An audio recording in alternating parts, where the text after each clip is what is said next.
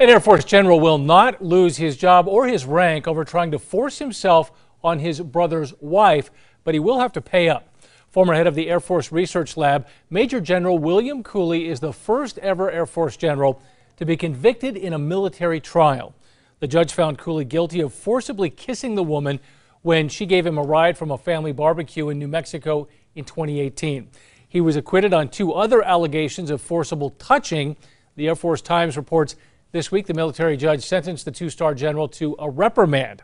He will also have to forfeit nearly $55,000 of his pay over 5 months, which is about 2/3 of his salary.